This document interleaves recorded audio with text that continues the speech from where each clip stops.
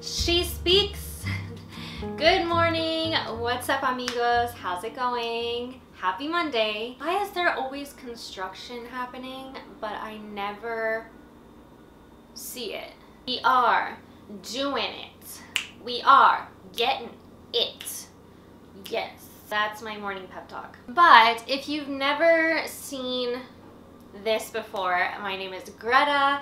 I live in New York City and I'm a UX designer. Something that I've tried to learn and perfect over the years is how I plan my day. So how I work as efficiently as possible throughout the day so that A, I get everything that I want to get done, and B, I'm not working late in the night, because that's honestly like the worst thing for just your mental health. Doesn't give you that separation between home and work, especially if you work from home. So I thought I would take you along my day today and just show you how I get things done throughout the day. So little tips and tricks that I use throughout the day just so that I work more efficiently. The first thing that I wanted to talk about is how important it is for me to set myself up for success the day before or the night before. Something that really slows me down in the morning is having to make an entire breakfast. It honestly, I don't realize it all the time, but sometimes it can take me like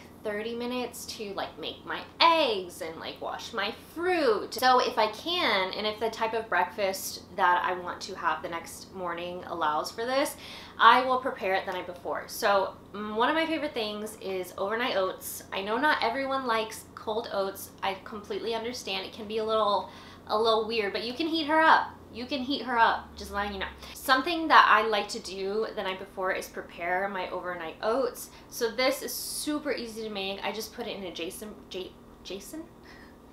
I just put it in a mason jar, and it's a half a cup of oats, half a cup of oat milk, and like a heaping spoonful of Greek yogurt. And I just mix it all together. And if you want it a little bit sweeter, you can add maple syrup. And then you just throw her in the fridge overnight, and then you wake up and you have nice creamy oats. I like to put fruit on top. I'll put fruit. I'll put some chia seeds. I love chia seeds. They add like a good texture to it. I just find that waking up and already having my breakfast prepared for me is just such a time saver. Does anyone else just wake up and you need food like right then and there? Like you need fuel. That's what we're gonna do now. We are gonna put some fruit on her. We're gonna add some chia seeds. I like to add some walnuts and maybe some almonds. And it's just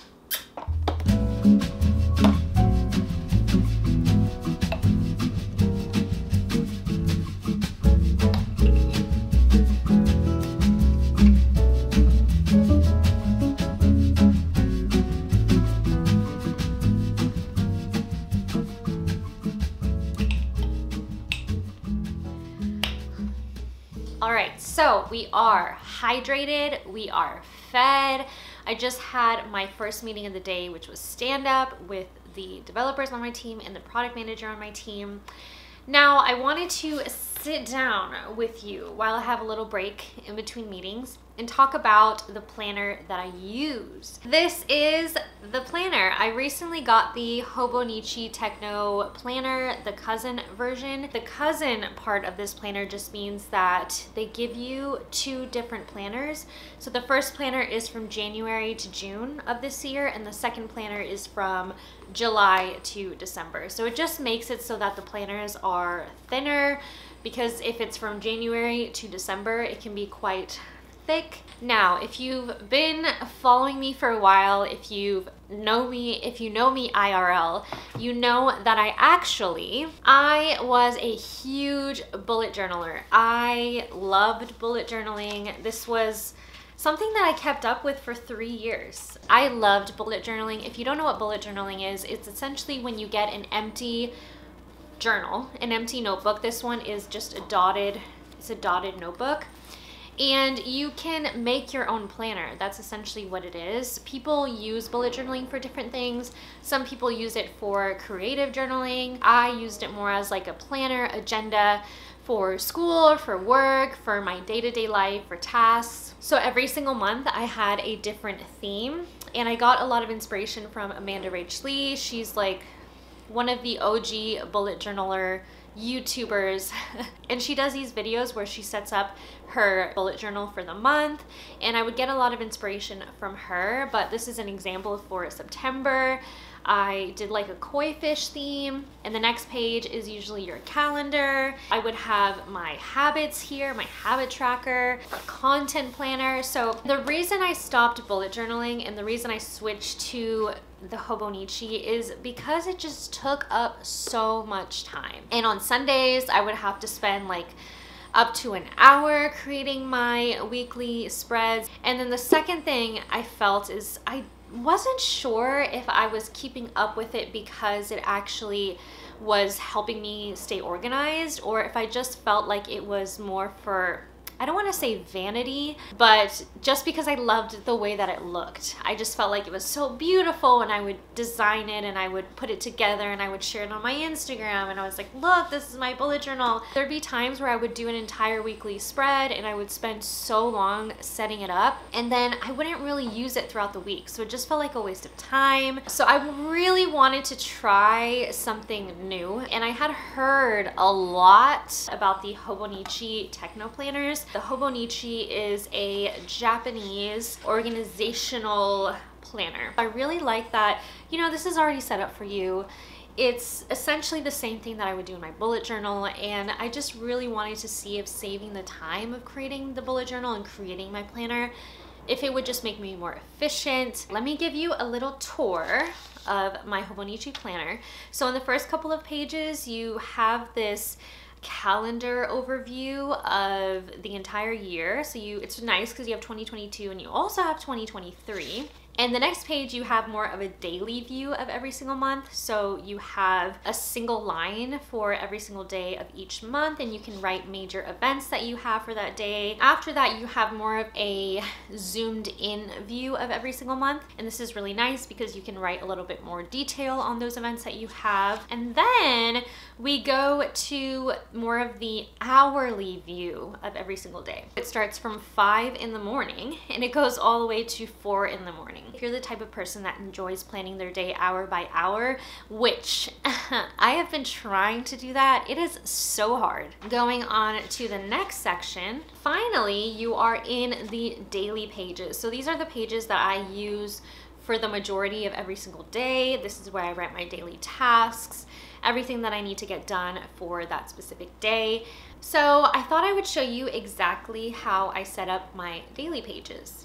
Okay, but first let's talk about this pen that I'm using. This is the Pigma Micron 01 pen. Girl, I love this pen. I'll link it down below. But this is the first page of the daily pages for March, and I use it kind of as a monthly overview. I took this from my bullet journal, so I used to do this and I still do it. So I have 4 different boxes, one for each area of my life. So that's work, life, side hustle, and other. And I write down anything that I have to do at some point this month in each of these areas. So at some point, if I have like a project that I need to complete this month, I'll write that in my work box. And then on my daily page, on the next page, I'll look through my monthly to-dos and I'll pick from that list, essentially from each of those 4 boxes, what do I want to get done that day?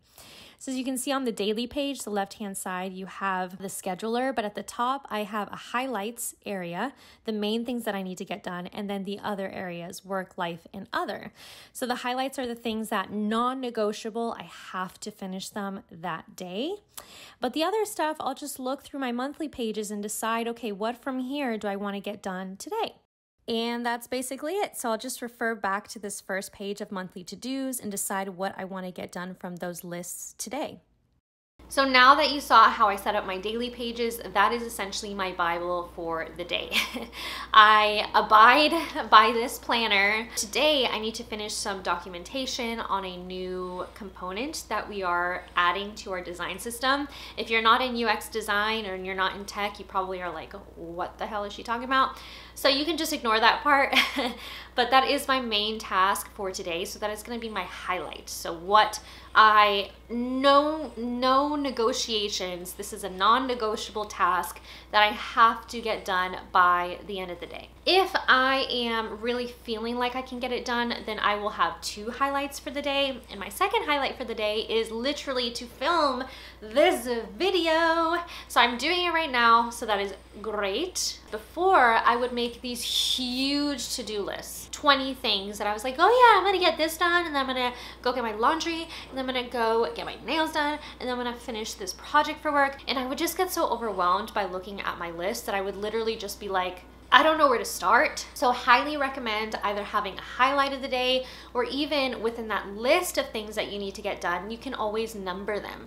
So you can say, this is priority number 1, this is priority number 2, this is priority number 3. But for now, I have about 5 minutes before I'm gonna talk to my sister. So in these 5 minutes, I'm going to make my coffee.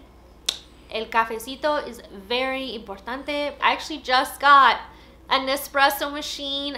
Oh my god, she and I are just, we're soulmates. And it's also a beautiful day outside. I'm so happy about it. We love the sun, we love the vitamin D. Okay, let's go make my coffee.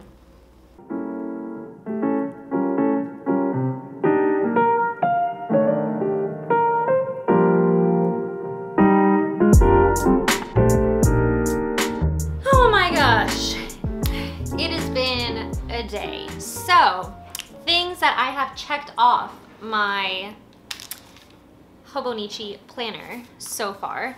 I started this video. Hey girlfriend. I did my stretches in the morning. I ate my breakfast. I called my sister. I met with my manager. I finished about half of the first highlight that I have listed here, finished design ops work. But another thing that I was gonna say that is really helpful for me while I'm actually working is something called the Pomodoro method. The Pomodoro method is basically a technique to keep you focused while you're working throughout the day, but it also allots time for breaks. You work for a specific amount of time, you set a timer. You can accommodate it to whatever works for you. So for me, I'll set a timer for 45 minutes, and within those 45 minutes, I have to be working. I have to work, no breaks, no distractions, not being on my phone, not doing anything but what I allotted that time to do. And then once those 45 minutes are up, I set another timer for 15 minutes. 15 minutes can be a little too long for some people. Some people, you know, only need 10 minutes of break, but those 15 minutes are for my break. So I will literally stand up. I make sure I stand up. I don't want to take my break while I'm still sitting, because I think it's good to stand up every hour or so. So I'll stand up for 15 minutes. Maybe I will like check to see if I have any messages. I'll go make a coffee if I want a coffee. After those 15 minutes, I come back to my desk and I set another timer for 45 minutes, and then the cycle repeats again. 45 minutes working, 15 minutes break. So it's almost like a HIIT workout, but for your brain. And along with like that whole theme of taking breaks, go outside if you can. I always make it a point to leave my apartment at least once in the day. Obviously, that doesn't always happen. Sometimes the day literally gets away from me and I realize like, oh my God, I have not left my apartment all day. Like that happens to me. That's very normal. But if I'm intentional with it, especially if I write it in my planner and I'll say, okay, I see that I have a break between 2:30 and 3 o'clock. I'm gonna go for a break at 2:35 and I'm gonna go for a 10-minute walk, and then I'm gonna come back before my next meeting. It just, I don't know, it's almost like an appointment with yourself. Something that I've really changed my perspective on is the way that I approach personal events. So what I mean by that is, for example, when I schedule in a walk throughout my day, I treat it as if I have a meeting or something. That is a non-movable. I cannot cancel it. I can't just decide last minute, I don't feel like going for a walk. That is, I have to respect myself enough, just as if I'm respecting a coworker who set a meeting on my schedule. And I'm not just gonna cancel on them, you know, like 10 minutes before, right? I'm not just gonna message them and be like, oh, actually, you know, I'm not actually in the mood to meet today, so sorry about that. Like, you wouldn't do that to a coworker, so girl, don't do that to yourself. You know, sometimes you have those meetings that you don't want to go to, and you go to it and you realize it wasn't that bad. So I feel like it's kind of like that. I literally have 15 minutes before my next meeting. Let's go.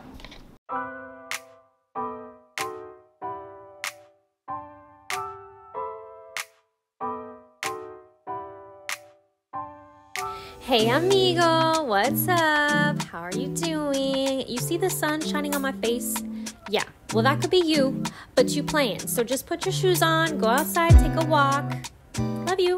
Another meeting is done. It went really well. Had a team meeting-ish plus extra people with my product manager and my UX manager. And this is something that I feel like I'm gonna say it and then you're gonna be like, that is the dumbest tip I've ever heard, Greta. I don't know if this happens to you. Like, you will write out your entire to-do list in the morning and it's ready to go and you know what you're gonna do, and then you start all of the tasks that you need to do and you just forget about your planner. Like, you don't look at it for the rest of the day, you don't even open it to check what else you have to do. You just kind of write it down and you have that list memorized in your brain. But it's so nice to just check things off as you go. So especially with my bullet journal, that's kind of why I stopped. I felt like I would just use it in the morning and then I would forget about it throughout the day. So something that I just got in the habit of doing is just opening it up and checking things off, because it's satisfying, which is like the biggest reason I do it.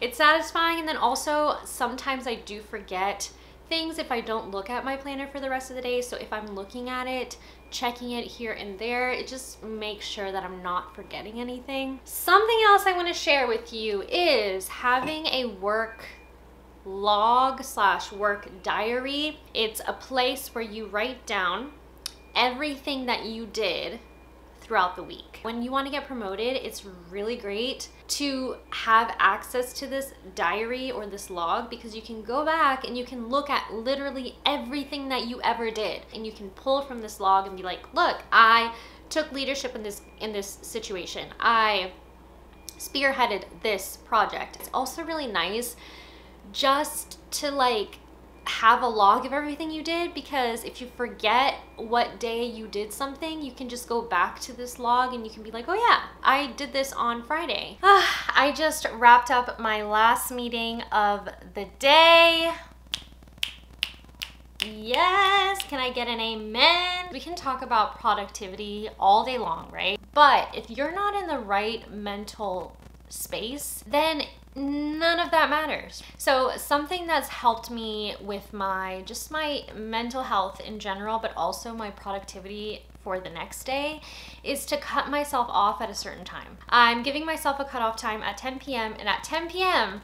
I have to literally drop everything I'm doing. There's no point in just working yourself to the ground, because then the next day, like, sure, you might have gotten what you need to get done, but if you keep doing that over time, it just affects your sleep, which affects the next day, which affects the next day, and it's literally just a cycle. So I find that just trying to get in the habit of just stopping my work at 10 p.m. every single day just makes such a difference. We have checked off our highlights for the day, so I'm very, very pleased about that. I hope you enjoyed hanging out with me today during the workday. If you want to chat with me, if you want to see more of my life, follow me on the gram. I'm always on there. I'm literally always on Insta stories. I feel like my friends in real life are like, Greta, just shut up. I'm always on Insta stories, okay? That is it for me. I will see you in my next video. Bye, adios.